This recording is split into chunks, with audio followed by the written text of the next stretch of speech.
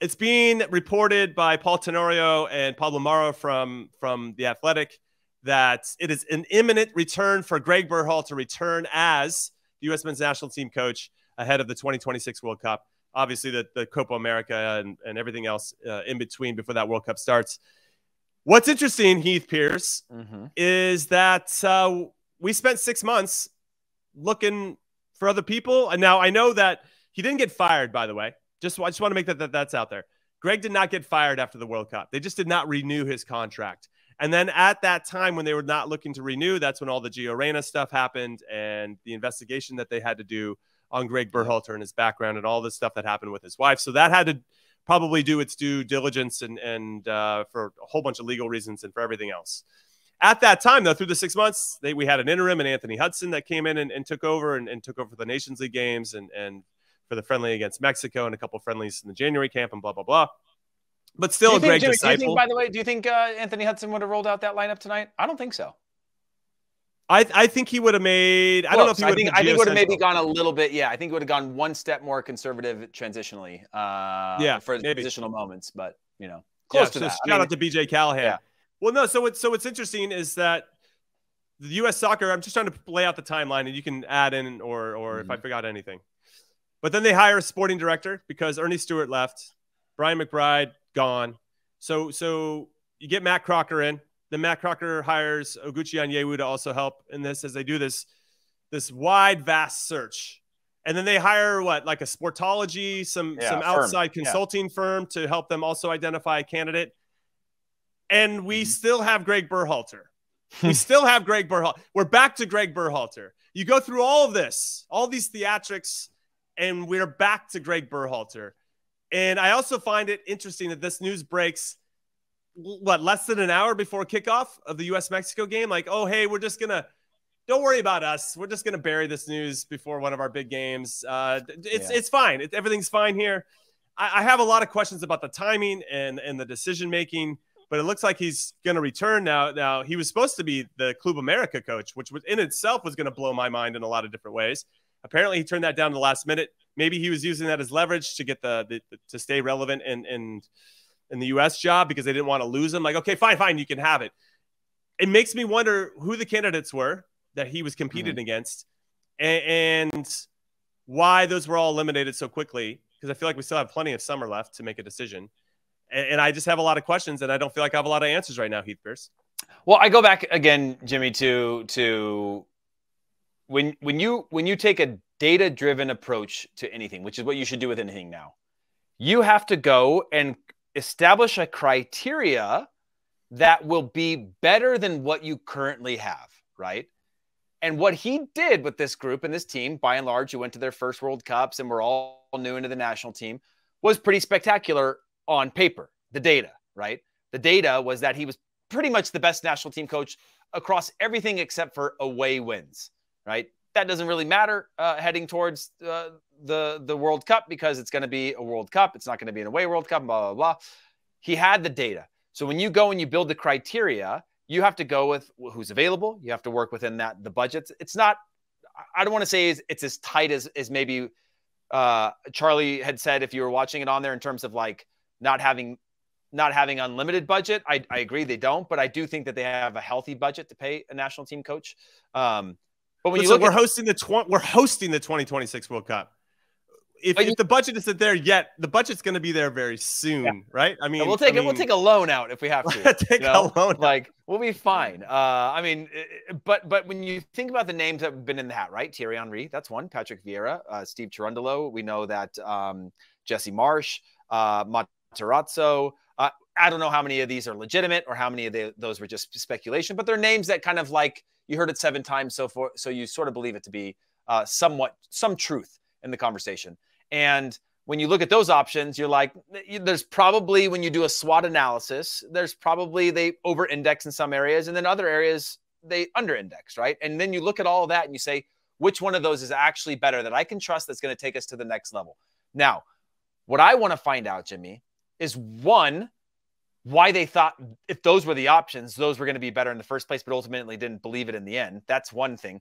And two, if there were some bigger options that didn't seem the right fit and why those didn't work? Was it because of the offer? Was it because of the lack of job security? Was it because of the lack of clarity or power even, right? We saw with Jurgen what he wanted when he came in. We see with, Greg Vanny or Bob Bradley, they're the coach and sporting director at their club, right? The demands and the writers that come with these coaches that want to implement things their way, there's a lot that goes into that, right? The way the Philadelphia Union build their academy is through a philosophy of their sporting director, Ernst Tanner. If you don't fit within that, they will change you, right? You don't fit within that picture. U.S. Soccer has a system, like it or hate it, you still have to fit within all that. You add Matt Crocker to that, and now it's a dynamic that you can bend on some things, but you can't break, right? You can't let somebody come in and go carte blanche. And so without knowing who the actual candidates actually were, it's tough to say how I really feel about it. But it does feel like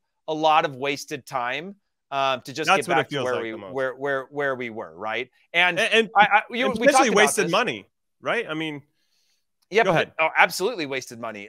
But it takes me back to the fact that we've been joking the last few days about how many players in the national team started talking about Gregg Berhalter recently, being like, "Oh yeah, I would give him another chance," or "Oh, I would." Because they knew. Like I thought he did a good job, and they knew. But where were any of these guys when things were going wrong and they were talking about Gregg Berhalter? Like there was none of that, right? Nobody wanted to speak up and speak out. I'm sure there was a couple of players that did, but by and large, Christian came out. Christian had an interview 2 months, 3 months ago, 4 months ago, where he said something about how he thought that Gregg moved us forward, and he basically echoed the same sentiments that he'd said just recently. But yes, there's definitely there's been an uptick of Gregg in a positive light from the players in the last week or so, which makes me think that they knew that this was coming, because there'd just be no other reason as to why. I know they're being asked questions about it potentially, but it felt like instead of them maybe politely or navigating those tough questions with some, these guys have all been pretty good in the media at this point. They started to answer a little bit more directly, and we're positive about Gregg. So it's going to be. So I have a lot of questions with regard to how it all unfolded, and now that we have a name with Matt Crocker, I need to get some answers, right? I mean, it just. You do all of that, you get hired, and then you just come back to the same guy that we just had. Now, as everybody knows, I'll keep my flag in the ground. I don't think that the U.S. should, or any national team for that matter, should have a World Cup coach for more than one World Cup cycle. Having lived through it, I feel like the players just need to hear a different voice. I think it keeps you sharp. You don't necessarily settle and get comfortable, right? You're always a little bit on edge, which can work for or against you. Sometimes some players do like that comfort and culture that they're used to, and obviously something that the players all talk about, how they're in this together, and Gregg fostered this culture, and we want to keep it going, and I think that's because of, yes, Gregg did put those parameters in place, but it's also a choice by the players to say, when I come into the national team, I love being around those guys. And so I think that it's interesting. I'm disappointed because this is just, we've done this a lot, and we always seem to go to that second World Cup cycle with another coach, and that second World Cup cycle never works. The problem is we don't have a World Cup qualifying campaign to keep us honest in that second World Cup qualifying cycle. Well, we get embarrassed in Copa America, then what? Yeah, then what? I mean, exactly. Are we going to really fire him at that point? That's the only competition we have. I do think it is on U.S. Soccer now to set the standard for the Copa America that says, this is the biggest tournament for us in our foreseeable future. This is our test. Where are we? And it's not about, and I say this about the U20s too. Like U20s wasn't necessarily about going to win the World Cup, but it was about like being tested and pushing ourselves out there. We need to go into that. I'm not saying we got to win Copa America, but if the attitude is off, if we're not putting in the work, if the rhythm isn't there, if the players and the coach seem to be on a different page, then you're going to know something, right? And we need to know that as a checkpoint, because we're not going to have those qualifiers that go, oh man, we're falling behind. We're in third place in qualifying and we're going to squeak out and that sort of thing. Like all of that mediocrity where it's like +2, -2 is the only way in which we judge ourselves, I don't think works.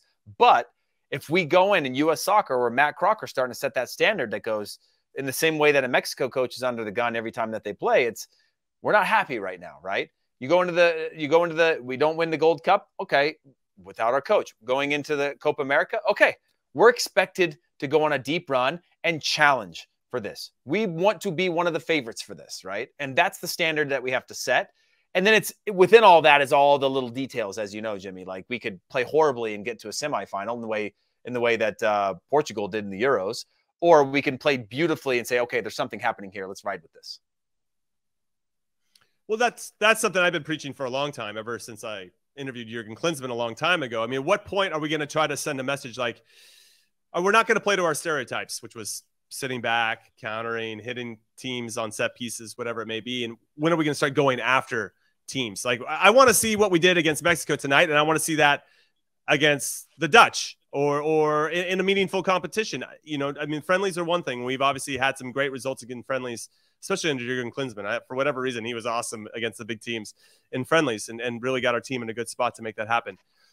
But I want to see that kind of swashbuckling style and us solving problems, because obviously when you start to play against teams that are better, let's say the Dutch, even the World Cup, they made some adjustments that we didn't counter. So I need to see that, right? We talk about where we finish, but you and I also want to see, and I think a lot of people that listen and appreciate the show, we also want to see us get better at these nuances and subtleties of the game where we can adjust quickly and be fluid and understand, they're taking this away. Plan A's out. Okay, cool. Let's get to plan B. That is so important to me when I watch these games, that when you can identify what the other team's trying to take away from you, but then now you're going to try to exploit what they are giving you or the space that they're trying to give you. So these are the little areas that I want to see us get better at, and that we can continue to kind of keep our playing on the front foot, as it were.